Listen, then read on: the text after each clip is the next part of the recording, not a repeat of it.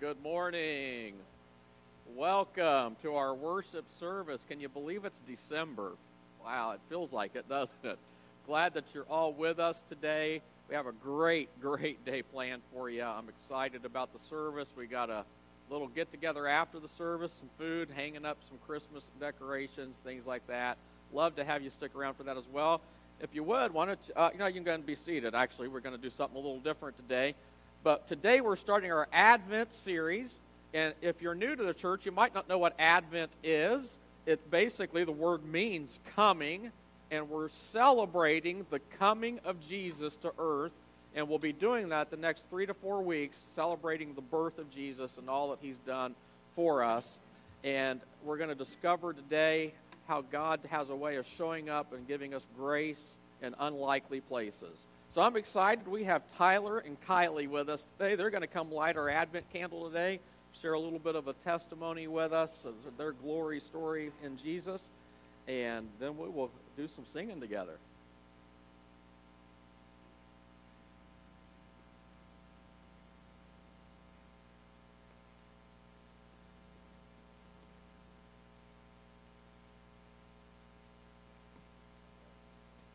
Okay. Well, me and Kylie kind of grew up in kind of a Catholic home. She's been around having faith and religion, not me though. But since coming here and having faith in God and Jesus, it has given us faith in something just beyond us. So if there's a problem we can't control, pray on it and move and kind of hand it over, and it kind of relieves the stress that we have on our shoulders. So yeah, just that's about all I got. He said basically what I was going to say.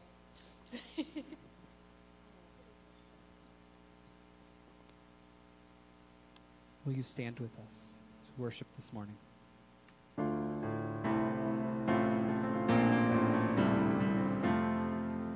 Oh, come Emmanuel,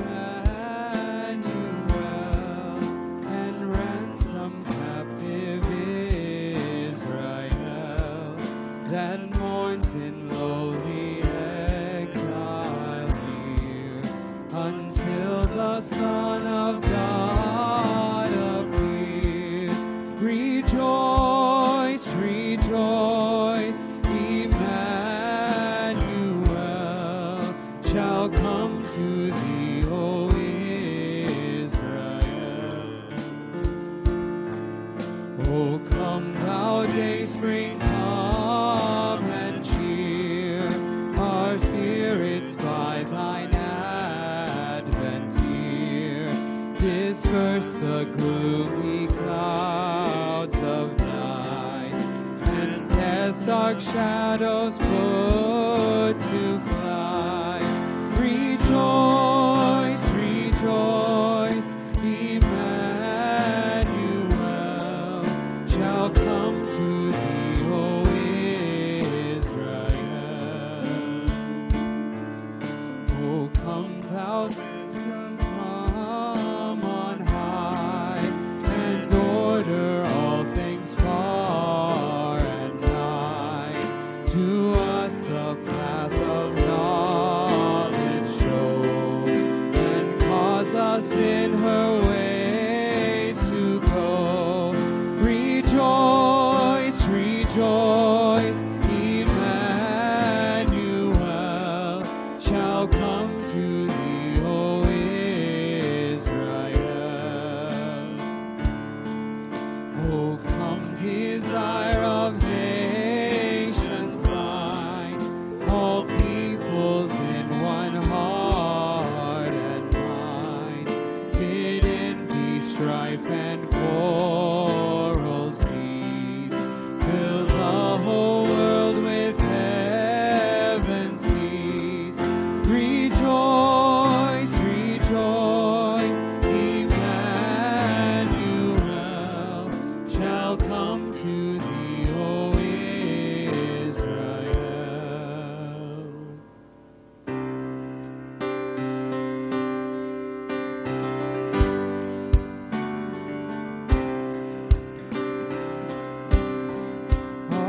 of creation,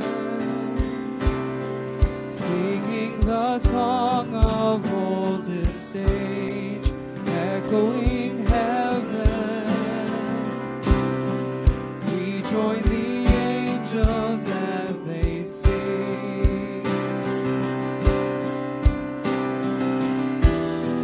We join the angels and we sing, holy, holy, holy is the Lord our God, worthy, worthy, Jesus Christ the saving one.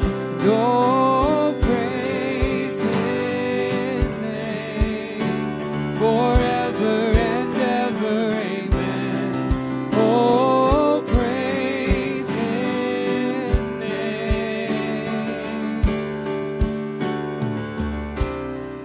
Behold the Savior, scars of redemption on his hands, bow down before him.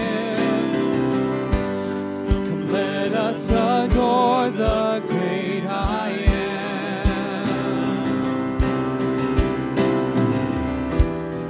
Join in the song that never ends. And holy, holy, holy is the Lord our God, and worthy, worthy, Jesus Christ the saving one. And oh, praise his name forever and ever. Amen. Oh, praise his name.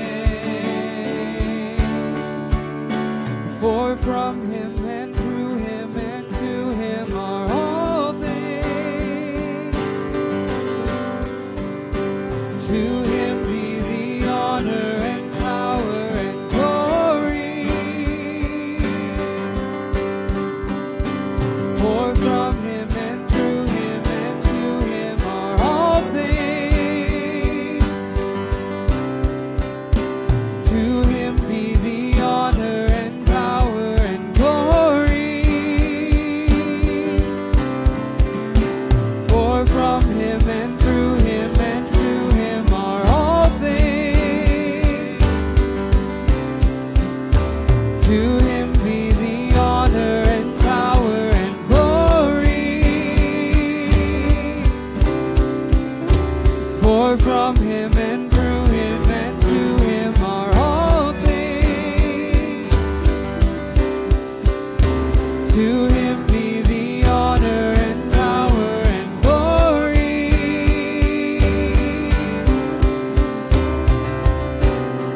Holy, holy, holy is the Lord our God, and worthy, worthy, Jesus Christ the saving one.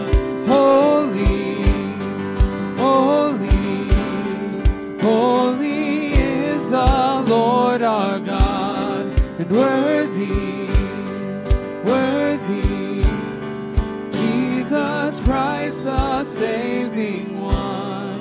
And oh, praise his name forever and ever. Amen. And oh, praise his name forever and ever. Amen. And oh, praise his name.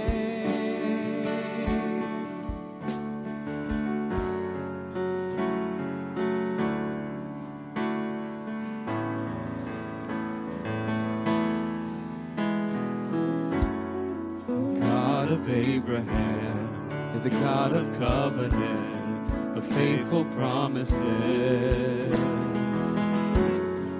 Time and time again, you have proven that you do just what you say.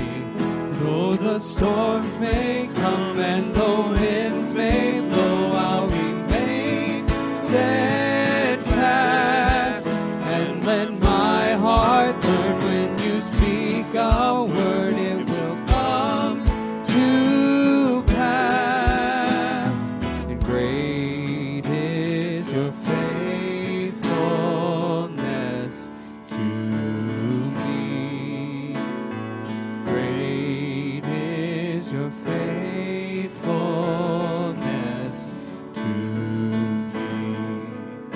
From the rising sun to the setting sun, I will praise your name.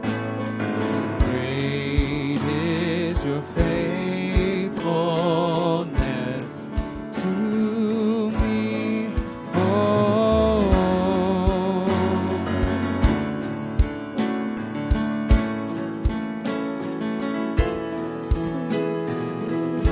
Seasons change, you remain the same.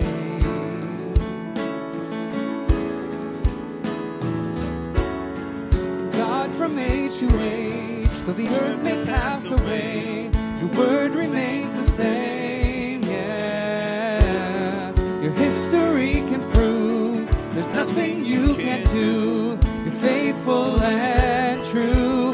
Though the storms may come and the winds may blow, I'll remain steadfast and let my heart learn when you speak a word, it will come to pass. Great is your faithfulness to me. Great is your faithfulness to me. From the rising sun to the setting same, I will praise your name. Great is your faithfulness to me. And I put my faith in Jesus, my anchor to the ground, my hope and firm foundation. He'll never let me down. I put my faith in Jesus, my anchor to the ground, my hope and firm foundation. He'll never let me down. I put my faith in Jesus, my anchor to the ground, my hope and firm foundation. He'll never let me down. He'll never let me down. And great is your faithfulness to me. Great is your faithfulness to me. From the rising sun to the setting same, I will praise your name. And great is your faithfulness to me. And I put my faith in Jesus, my anchor to the ground, my hope and firm foundation. He'll never let me down. I put my faith in Jesus, my anchor to the ground, my hope and firm foundation. He'll never let me down. He'll never let me down.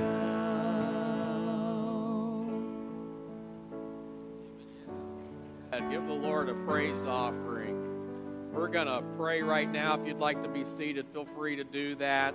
Father, we come to you at this time, and we thank you for your presence that we've sent here in this service. God, we thank you for the words of the songs that we've sung. We believe they're true. We believe that when we put our anchor in you, the storms will blow, but we'll be firm in you. We believe that you will never let us down. You've been faithful and true for so many years and through so many situations. We ask that those who are going through difficult times right now, that your Spirit would minister to them, be counselor, be comforter to them. Lord, there are probably people watching right now. There are so many people who are sick right now in our congregation. Colds and flus, COVID has reared its head again a little bit. Those who are suffering from cancer and different issues like that. Lord, we ask you to be their healer. We ask you to be their strength, be their provider. God, there are people just facing financial difficulties, I'm sure, than the sound of my voice right now. May they know you as the one who will provide for all of their needs according to your riches in glory in Christ Jesus. There are those among us who need emotional healing today. We pray, Father, that you would minister to the emotions, the spirit of men, women, boys, and girls here today, that they would know and feel the unconditional love and grace of Jesus today. And we pray all of this in your name, Jesus. Amen. All right. Well, Deb, come on up. Deb has a couple quick announcements for us.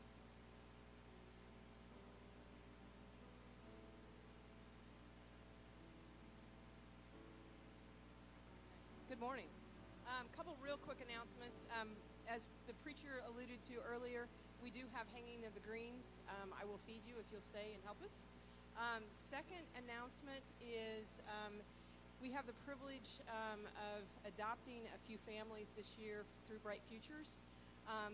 There were 53 families and there were 60 of us organizations that volunteered. So what I have set us up to do is actually do stockings this year. So we have 18 stockings. Next week it'll be out there. Shampoos, pajamas, things of that nature. We have the opportunity to bless 18 kids. We also have the opportunity, they're going to come and actually pick up stuff through here. So if you're interested in helping me, please let me know. Definitely appreciate it. If you don't want to shop and you want to put money in the offering plate, I will shop for you. So I love to shop, so that's all right. So if you want to do that, just earmark it toward that. My third announcement is we need to sing happy birthday. So if we, are we going to do the whoop-de-doo? Okay, we're going to do the whoop-de-doo. All right. Today is Kim Dewey's birthday, so you're welcome. The board and your church would like to say thank you. Go ahead. Happy birthday, whoop-de-doo, whoop-de-doo. Happy birthday, happy birthday. We love you, we love you. We only embarrass you like that if you're staff, so don't worry. We are so glad that you are part of our church family. Thank you for your faithfulness in giving. Guys, come on forward. We're going to take up our offering today. We have part of a service as we do offering. I'm going to have you ask you just to kind of keep your eyes glued up here. We have some people doing cardboard testimonies. I don't know if you've ever seen those before, but it'll be pretty self-explanatory when you see it. It'll be happening during offering as they take up the offering. God, we thank you for your faithfulness to us as we've just sung about. Now, part of the proper response to your faithfulness to us is that we're faithful in return. And now we give back what you've given to us so it can be used to help other people. In the name of Jesus we pray. Amen. God bless you as you give at this time. I'm forgiven because you were forsaken. I'm accepted. You were condemned. And I'm alive and well. Your spirit is within me because you died and rose again. Amazing love, how can it be that you, my King, would die for me? Amazing love, and I know it's true, and it's my joy to honor you in all I do. I honor you. I'm forgiven because you were forsaken. I'm accepted. You were condemned. Spirit is within me, because you died and rose again. Amazing love, how can it be that you, my King, would die for me? Amazing love, I know it's true, and it's my joy to honor you in all I do. I honor you. Amazing love, how can it be you, my King, would die for me? Amazing love, I know it's true. It's my joy to honor you.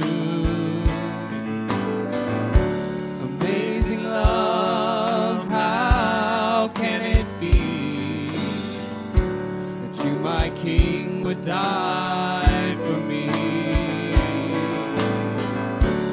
Amazing love, I know it's true, and it's my joy to honor you in all I do. I honor you. You are my King. You are my King. Jesus, you are my King. Jesus, you are my King. Let's all stand and let's worship together. Amazing love, how can it be you, my King, would die for me? Amazing love, and I know it's true. It's my joy to honor you. Amazing love, how can it be that you, my King, would die for me? Amazing love, I know it's true, and it's my joy to honor you in all I do. I honor you in all I do. I honor you in all I do. I honor you. Now let's raise the roof for Jesus. What do you say? Amen. Amen. You can be seated at this time. We have a video that we'll watch, and then one more scripture reading.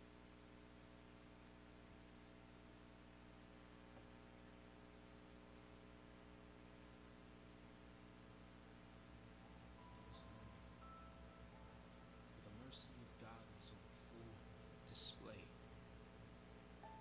Where love outweighed the crimson stain, the sin which made communion with God impossible.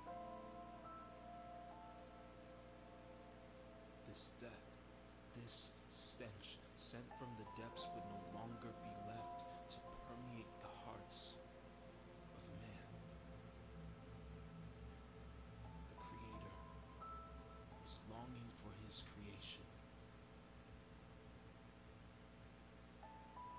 For on this day, love made a way for grace to take away, erase, replace our brokenness. For God so loved the world, he sent his only Son, the promised one had come to change our eternity. That moment in Bethlehem, in a lowly stable, under a starry sky,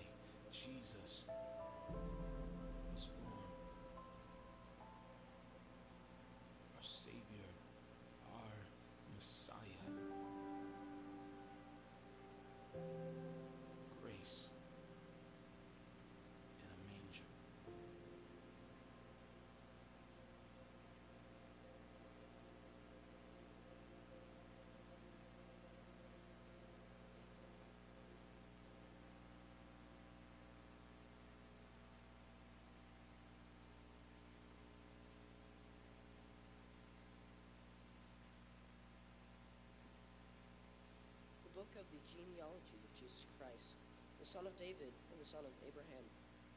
Abraham was the father of Isaac, Isaac the father of Jacob, and Jacob the father of Judah and his brothers, and Judah the father of Perez and Zerah by Tamar, and Perez the father of Hezron, and Hezron the father of Ram, and Ram the father of Amminadab, and Amminadab the father of Nahshon, and Nahshon the father of Salmon, and Salmon the father of Boaz by Rahab, and Boaz the father of Obed by Ruth, and Obed by the father of Jesse, and Jesse the father of David the king, and David was the father of Solomon by the wife of Uriah, and Solomon the father of Rehoboam, and Rehoboam the father of Abijah, and Abijah the father of Asaph, Asaph the father of Jehoshaphat, and Jehoshaphat the father of Joraham, and Joraham the father of Uzziah, and Uzziah the father of Jotham, and Jotham the father of Ahaz, and Ahaz the father of Hezekiah, and Hezekiah the father of Manasseh,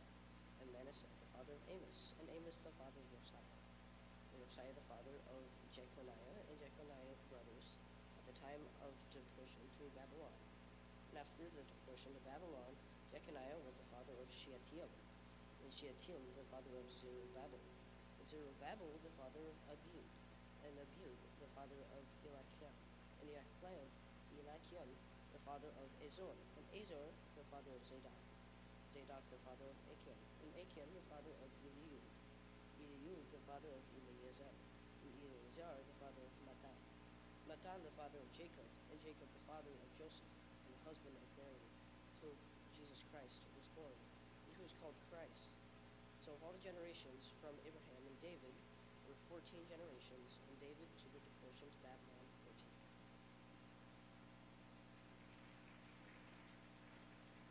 That was a pretty good job, wasn't it? I had him do that so I wouldn't have to. Gotten a little smarter in my old age. All right, kids, you can go back to the back. Miss Rochelle has volunteered to jump in last minute to help us. Let's pray before we go into the message. Father, thank you for this day, for faithfulness in our lives. Pray that as we hear your word now, you'd apply it to us and help us to become just like Jesus. In the name of Jesus we pray. Amen. A recent Christmas gift that a lot of people have been buying in recent years has been subscriptions to genealogy services, kind of like Ancestry.com. That's probably my one and only gift recommendation for you this year, so you might want to write it down. A little expensive, and I found out that it's a $5 billion industry in America. They're projecting 11% growth by 2028. So a lot of people are interested in finding out where they came from. We're all interested in our roots, I guess. And kind of like the song says, zipping up my boots, getting back to my roots, to the place of my birth, back down to earth. Ain't talking about the roots in the land, talking about the roots in the man. I feel my spirit's getting old. It's time to recharge my soul. I'm zipping up my boots, getting back to my roots, to the place of my birth. I think we have a hunger to know where we came from. It's interesting in the society that we live in. We have more ways to quote-unquote connect with people, don't we, than ever before. But so many people feel disconnected. Isn't that ironic? That with all these forms of connection, so many people feel disconnected from each other. There's a sense of rootlessness. And as great as these things are, and I'm not against smartphones. I use them, and there's some good benefits to the different things that we have and different things that we use. But it's like the girl that I heard about. She's a young girl. She was scared in her room, and she was asking for her daddy to come in, and he was tired, didn't want to come in. Finally, he gave up and came in, and he was talking to her. He said, honey, Jesus is with you all the time, and if you get scared, he can be with you. You can pray to him, and he'll help you not be scared. And she said, yeah, but Daddy, sometimes I need somebody with skin on. Isn't that true? From the mouths of babes. Sometimes we just need somebody with skin on, don't we? We need somebody who can listen to us. You know, people pay $150 an hour just for somebody to listen to them today. We call them counselors. That's a lot of what they do. We're hungry for somebody just to connect with, a sense of rootedness. We've lost a lot of that in our society today. And Miles just read the genealogy of Jesus, going all the way back to Abraham. Not all the names are in there. I don't have time to get into all that piece of it. But the Israelite people placed a heavy emphasis on genealogies and where they came from. For one, in that day, the oldest son got the inheritance. So it was important to know who that was. If you were the oldest son, you were very interested in that. Land allotments were based on that. Organizing censuses, things like that. And if you happen to be in the family of royalty, this was a huge deal. Just like over in Britain, they got to go through all this stuff, decide who's the prince, who's the next king and queen, all this stuff. It was all based on this genealogy. And Matthew wrote this book, the spiritual biography of Jesus, to convince and show the people of Israel that Jesus really is the Messiah. And it says in Matthew 1:1, this is the genealogy of Jesus, the Messiah, the son of David, the son of Abraham. And there's some important pieces right there. First of all, it says that Jesus is the Messiah. There were all sorts of prophecies in the Old Testament related to who the Messiah would be, and it was prophesied thousands of years before Jesus was born that the Messiah would come from, first of all, the line of Abraham. It says in Genesis 12:3, God said to Abraham, all the families of the earth will be blessed through you. And then in 2 Samuel chapter 7, verse 12, David was the greatest king of Israel, and Abraham and David were kind of like George Washington and Abraham Lincoln to the Israelite people. They were the key leaders who formed the nation. It says in 2 Samuel 7:12, God says this to David, when your days are over and you rest with your ancestors, I will raise up your offspring to succeed you, your own flesh and blood, and I will establish his kingdom. And it says in verse 13, his kingdom, the throne of his kingdom will last forever and ever. You realize just in being born the way he was, Jesus fulfilled 2,000 years of prophecy. I mean, this is written 2,000 years in advance.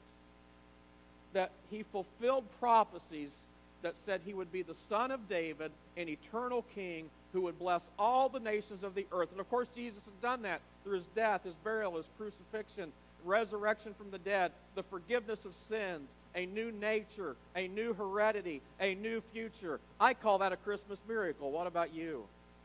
2,000 years in advance. I mean, if you don't believe in Jesus, I just encourage you to do a Google search on prophecies that Jesus fulfilled. 66 of them written in the Old Testament about who the Messiah would be, and Jesus fulfilled every one of them. And the first thing I want us to see about his genealogy is, first of all, Jesus had a messianic heredity. We just talked about that. He came from the line of David and Abraham. Secondly, he had a divine heredity. Now, is it okay if I get a little geeky right now? I got to be a little bit of a nerd now.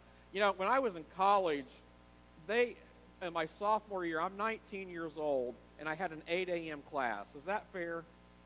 Is it fair to give a 19-year-old college student an 8 a.m. class?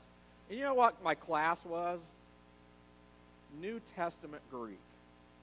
Isn't that just what you want to get up in the morning and go do? 8 a.m., 4 days a week, New Testament Greek. So I got to use it every once in a while, okay? I went through 5 semesters of this. And it says in verse 16, Jacob, the father of Joseph, the husband of Mary, and Mary was the mother of Jesus, who is called the Messiah. One of the central tenets, central facts of the Christian faith is the virgin conception and virgin birth of Jesus. In fact, Isaiah 7:14, 700 years before Jesus was born, prophesied that the Messiah would be born of a virgin. Not a young woman. She was a young woman, but some like to say, she was just a young woman who was married. A virgin is what that word means. Somebody who has never had sexual intercourse is going to be the one who gives birth to the Messiah. Some have tried to write this off. They seem like it's too big of a miracle. How could that really happen? And they try to explain it away and come up with all these different explanations. But let me tell you, without the virgin of birth of Jesus, we have no Savior. Absolutely not. He had to be God so that he could live a perfect life, and he had to be man so that he could die. He had to become a man to die, and he had to be God for the death to matter. Because if a man dies for me, it doesn't do me any good doesn't do me any good beyond the grave. It might give me a few more years on earth, but Jesus had to live a perfect life, and only God can do that. For the sacrifice to matter, he had to live that kind of life. He was born of a virgin. And verse 16, Matthew's choosing his words very closely. And the New Testament was written in Greek, and just from some study, I was reminded of some things this week. First of all, it says Mary was the mother of Jesus. In the Old Testament times and New Testament times, the genealogies never pointed to the woman. That's just the way the world was. And I'm not saying it was good. So for Mary to even be in here is radical. Just to be mentioned in here is something that was never done. So it says Mary was the mother of Jesus. Miles did a great job reading these passages. It says Abraham was the father of Isaac in verse 2, Isaac the father of Jacob, Jacob the father of Judah. If you've got the King James Version, anybody got the King James Version with you today? How many of you remember what it says? Abraham begat, Isaac begat, Jacob begat, and all these begats, right? Just all the way down through. There's 17 verses of begats. Here's what's very amazing to me. 40 times those begats are used. And what that is, and this is where the Greek comes in, there's two tenses in Greek. There's past tense and there's present tense. Voices. Passive voice and active voice. Active voice is when the subject acts and does something. Abraham begat, Isaac begat, just right down the line. 40 times active voice is used. One time in this whole genealogy, the passive voice is used. And it's there where it says Jesus, Mary, and Jacob the father of Joseph, the husband of Mary, and Mary the mother of Jesus, who was called the Messiah. And then it goes into verse 17 to lay out all the different aspects of this. And Jesus was born to Mary. Was born is the key phrase there. Jesus was born. That phrase is in the passive tense, and we call it the divine passive. What that means is rather than Mary instigating the action was instigated by someone else, and it was instigated by God. It's called the divine passive. God is acting on another person. And the way he acted in this situation was he impregnated Mary in a supernatural way through the power of the Holy Spirit, the Bible says. He impregnated Mary in a supernatural way. This was not, the mythologies talk about gods having sex with humans. That's not what this is saying. It's saying that the Holy Spirit empowered, overshadowed Mary, and miraculously an embryo was formed in her life. It became a fetus, and eventually was born, and that baby is Jesus, the Messiah. Some people say, how does that happen? Well, I would say to you, how does any miracle happen? That's why they're miracles. They're impossible. There's all sorts of miracles in the Bible that are attested to where older women who are beyond childbearing years have babies. God is a miracle-working God. Do you need a Christmas miracle this year? I want to encourage you to be thinking about a miracle that you need as we go through this series. I want you to write it down. In fact, on December 24th and 25th in those services, you're going to bring those miracles that you need to God, and we're going to present them to God. And we're going to ask God to do some miracles that we need in our lives. And the last point here is it says that Joseph was the husband of Mary. That's very interesting. It doesn't say Joseph was the father of Jesus. It says Joseph was the husband of Mary.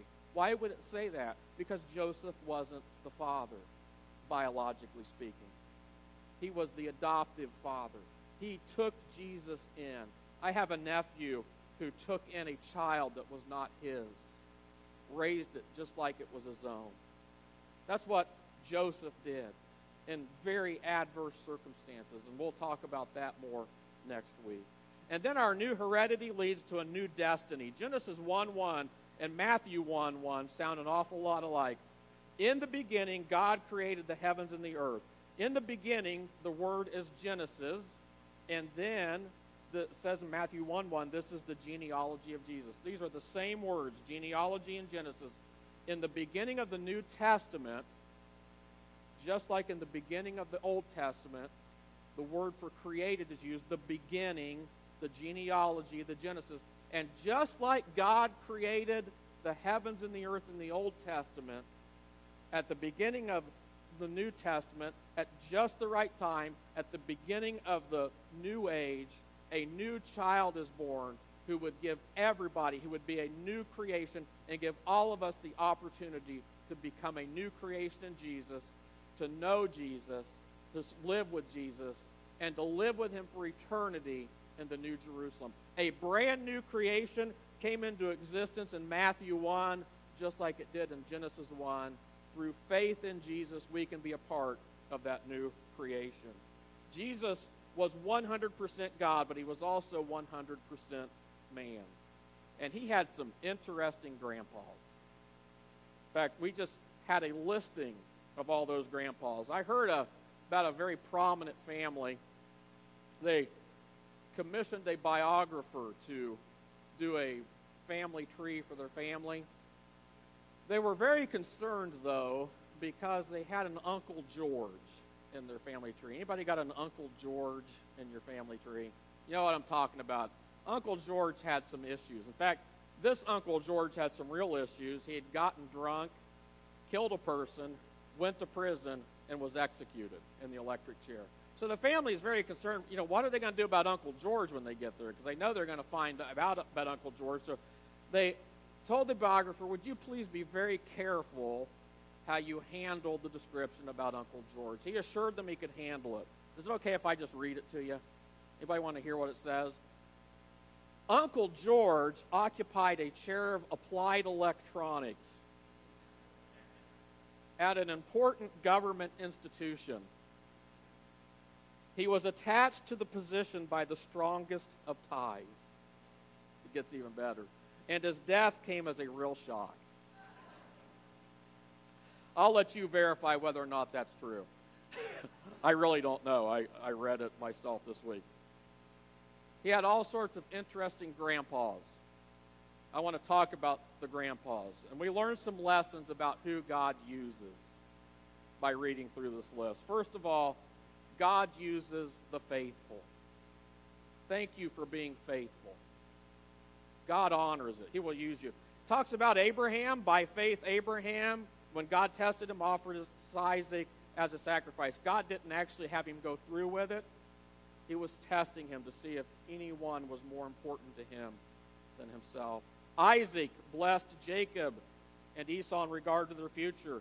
Jacob, it says in Hebrews 11:21, by faith Jacob, when he was dying, blessed each of Joseph's sons and worshiped. He leaned on it. Even as he's dying, he was worshiping God as he went out of the world. Ruth, what a wonderful woman. Her husband died. She had no kind of requirement that she should have to stay with her mother-in-law, because now that her husband was dead, she was free from any connections, any requirements that she would have had to take care of her mother-in-law. But rather than leave her mother-in-law all by herself, Ruth said to her, where you go, I will go, and where you stay, I will stay. Your people will be my people, and your God, my God.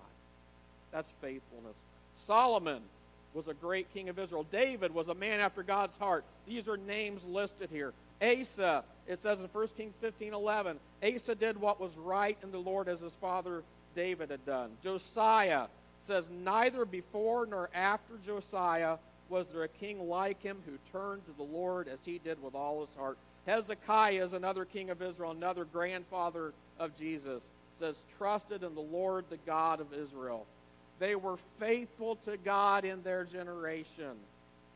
And it matters that you're faithful to God. Please know that it matters. It matters to me. It matters to God. It's interesting, though. These faithful people, even they had their issues. I mean, Abraham, before he knew God, was an idolater. And even after he started following God, had a real problem with telling fibs. I mean, we're talking real fibs. He was a fibber. And Jacob, he stole his brother's birthright and blessing. When he was born, the Bible says he was a twin. He was grabbing his brother's heel. He wanted to be first as he came out. They gave him the name Jacob because it means heel grabber. His very name meant cheater. But he was faithful in the end of his life. David, the man after God's own heart, most of us know that story, had an affair. Then he had to cover it up and sent the woman's wife, husband, out into battle and put him in a position where he'd be sure to get killed so that he could just pretend like he was killed, and then he found her after the guy was dead. It was it was a scandal and a cover-up. It just goes right down the list. All these people had some of their baggage. It just goes to remind us that even those of us who are faithful have flaws. And God can use us anyway, despite our flaws. Second thing I find in this list is God uses failures. I read this week that families are like fudge. Mostly sweet with a few nuts. And that's true, isn't it? Let me give you some of the names here. Judah is listed. Let me just say, Judah was not the kind of guy dads that you want your father to go out with. I'm going to let you read the story. He was a bad dude. And it's interesting that Judah was not the oldest son of Jacob. Remember I told you that the oldest sons got the inheritance, became the leader. I don't know if he got the inheritance or not, but rather than listing the oldest son as the leader of the family, Judah is listed as the leader of the family. And Jesus comes out of the line of Judah rather than the line of Reuben, who was the oldest son. And Judah, he did things I'm not even going to talk about in front of mixed company. Now, at the end of his life, he got things worked out, thankfully. But there was no earthly reason to bless Judah like that. Now, don't feel too sorry for Reuben. He wasn't any better, okay? I'm not trying to say we should feel sorry for Reuben, but God uses failures. Rahab. How many of you know what Rahab did? I'll let you study that on your own. Do your own Google search of Rahab. You'll find out what her job was. But she saved the two spies of Israel that went into Jericho to spy out the land before Israel went in. And she ends up in the family line of Jesus, despite her checkered past, to say the least. Hebrews 11:31 says, by faith Rahab, because she welcomed the spies, was not killed with those who were disobedient. Then there's a lady named Bathsheba. If you look for Bathsheba's name in the list, you won't find it because it's not there. It simply says Uriah's wife. That's Bathsheba. Remember I just told you a story about a woman that David had an affair with. Well, that was Bathsheba. Now, in the Me Too craze of the world that we live in today, some people are trying to say that David probably raped Bathsheba. I don't think so, because in this passage, Spirit inspired by God, they don't even list Bathsheba's name. Doesn't even make it in there. But Bathsheba is used by God to give birth to Solomon. And Solomon's in this list. And she turned her life around, we believe, as well. But are you starting to get the idea that God can use failures? God can use people who've blown it. You may feel like you've blown it too bad. God couldn't possibly use me. Well, just take a look at this list of names. He'll use you. All you got to do is turn your life over to him. Manasseh is another guy. It says in 2 Kings 21:9, Manasseh had led Israel astray so that they did more evil than the nations the Lord had destroyed before the Israelites. He was the worst king in the history of Israel. He actually commissioned that little children would be burned as sacrifices to idols. And yet at the end of his life, Manasseh comes to God, surrenders his life to him. This guy's in the family line of Jesus. Are you getting the picture? You may feel like God couldn't possibly use you. Well, by the miracle of God's grace, there is absolutely no one that God cannot use. He can use you by grace. Then, there's a lot of forgotten people. Have you heard of these folks? Jeconiah, the father of Shealtiel. Shealtiel, the father of Zerubbabel. Zerubbabel, the father, and it just keeps going. Most of those names we know absolutely nothing about. Hezron, Ram. I mean, Ram had a truck named after him, but, you know, where are these names coming from? We don't know these people. Abiud, the Azor, I have no idea if I'm even saying them right. Akim, Zadok. They don't make the headlines in the Bible, but it means a lot to me to hear that even the forgotten are remembered by God. Many of these names, we don't know them, but God knows them. Many of them are written down in the book of life. Do you ever wonder if God even notices you? Do you ever feel completely alone and disconnected like we talked about at the beginning of the message? Why would God be interested in me? He knows you by name. Christian, can I just say to you, your faithfulness really does matter. You're not famous, and none of us in here are going to be famous. But God knows us by name. Our faithfulness matters to Him. In fact, it says in Psalms, "How precious to me are your thoughts, O God. How vast is the sum of them. Were I to count them, they would outnumber the grains of sand. When I awake, I am still with you." When you're home alone and feel all alone, if you got Jesus, you're never alone. I know sometimes we need people with skin on. I get it, and I said that at the beginning of the time. But I'm so grateful. Do you ever wake up in the middle of the night and you can't sleep? Anybody ever do that? Am I the only one? You know what I do in the middle of the night? I pray. I start talking to God. He's there. I'm never alone. That's what Emmanuel is all about, God with us. That's what the name means. He really is always with us. Then God honors five women. Again, I'm not saying this is good. I'm just telling you the facts, ladies. Don't throw stones at me. Women never made genealogies. It always went back to the male. 5 women make Jesus' genealogy. Isn't that interesting? Jesus did a lot to empower the discouraged, the disenfranchised, the devalued, the dissed people of life. And women, they were way down the social totem pole in ancient Israel and the ancient world. They had no rights. They were totally at the mercy of their husbands. And Jesus lifts them up. And again, some of these are great ladies, and some of these are guys that you don't want your sons dating, Mom. I mean, just you go back and do a search on these names, and it's not pretty, some of them. I mean, this is the good, the bad, and the ugly listed right here in this genealogy. And then you got Mary. Guys, aren't we thankful for Mary? I've said it before, but I'm so glad when it came time to save the world, God got a woman involved. Aren't you? Mary. Who is more blessed in the history of the world than Mary? The human mother of God. To this day, songs are sung about her. We don't worship her. She's not God. We don't pray to her. But boy, we sure can respect her. We sure can honor her.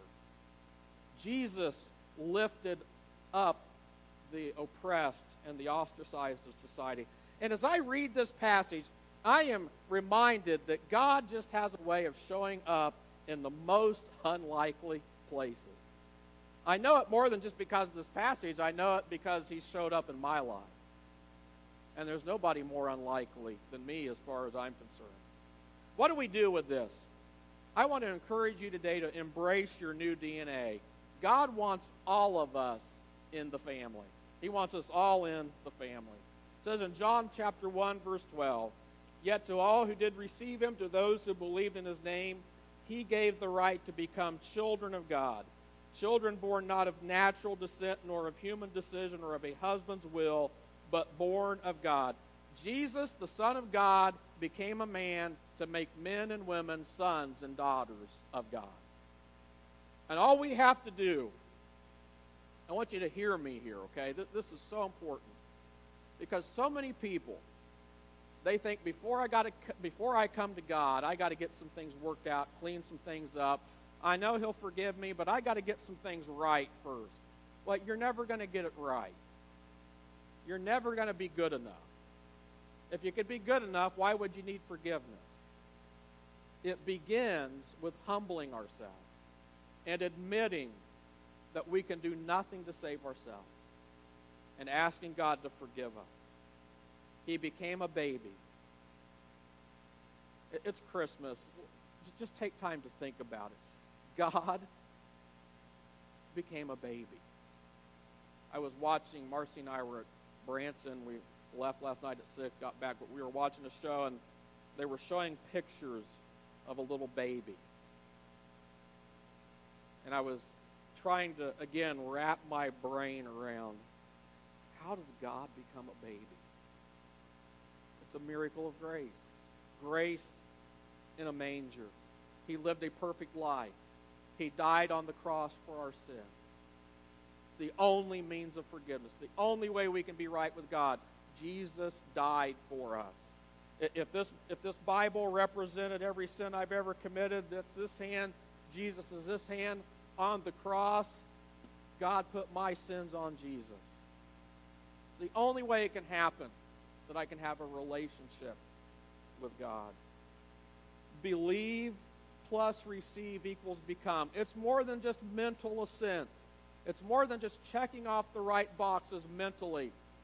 When you really put your faith in Jesus, you become a new person, a new creation.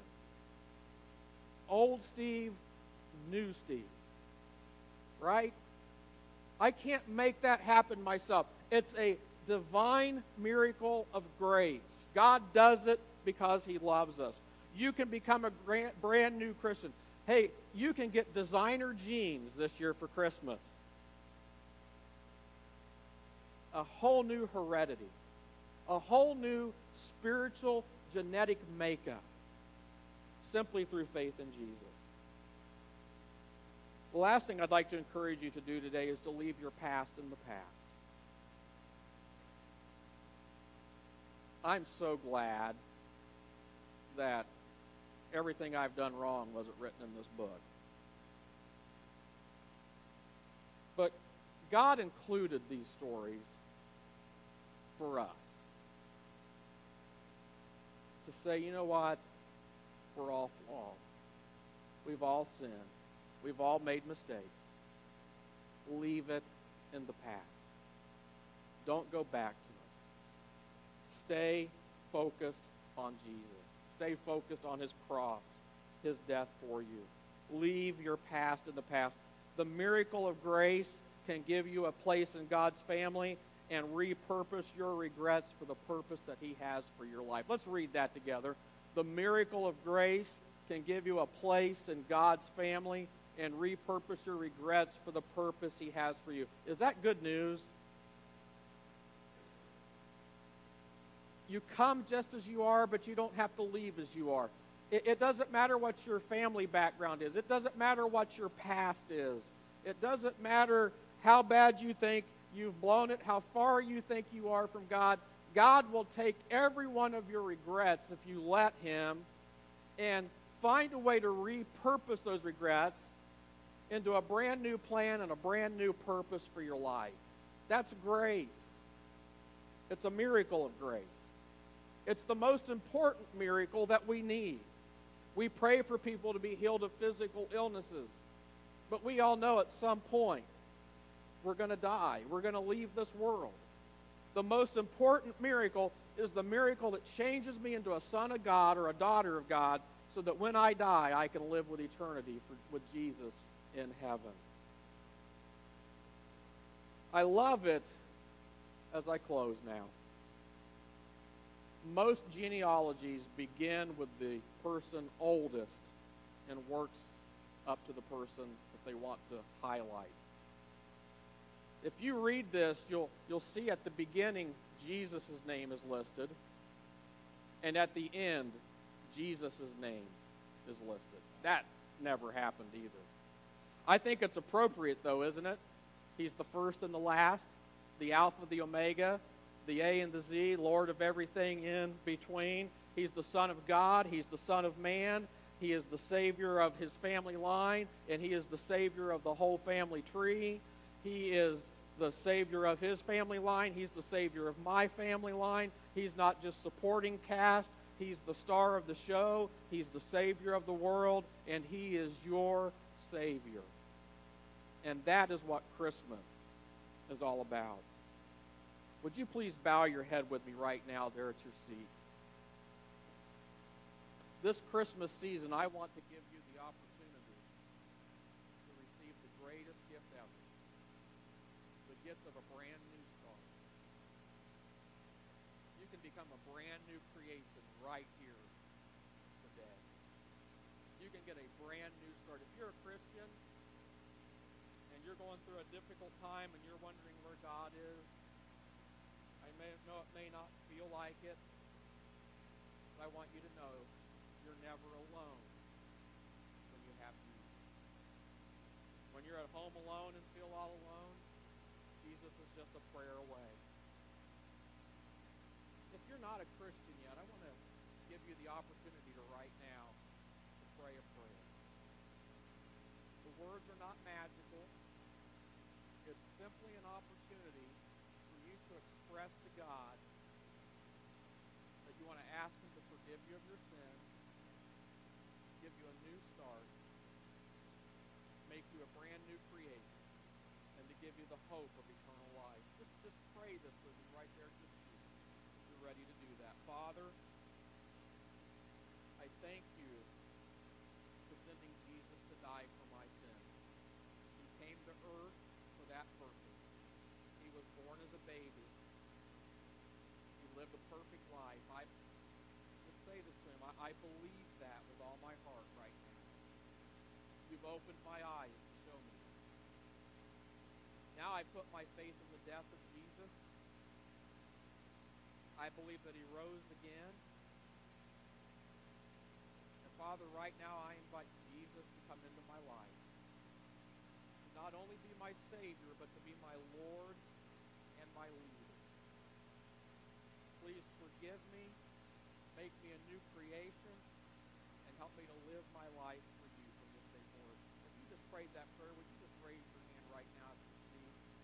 Thank you. Anyone else? Thank you. Thank you. Wonderful. Thank you.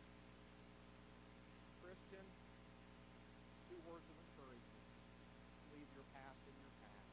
It does no good to go back to it. It does no earthly good to go back to it. Logical Steve would just say, it does you no good. Don't go there. Just say to God, God, right now, I want to leave my past in my past by your grace, and I ask you to repurpose my regrets for the purpose that you have for me. I trust you to do it. And for the brokenhearted, for the one that's feeling alone today, why don't you just say to Jesus, Jesus, I feel alone. I feel like nobody cares. In my head, I believe that you care, but in my heart, I'm having a hard time. I pray right now that you would give me a sign of your presence, a sense of your presence. Give me hope for the future. And I commit to rely and lean on you no matter what comes in the future. In the name of Jesus we pray. Amen. Are you ready for a Christmas miracle? Write them down on December 24th and 25th. In our services, you'll have an opportunity to bring them forward, and we're going to ask God to do a Christmas miracle in our lives. Let's stand and get ready to be dismissed. Let's read our vision statement together. One heart, one home, one community for Christ. Thank you for coming. If you can stay and help us with decorations, we'd love it. I need some men who can go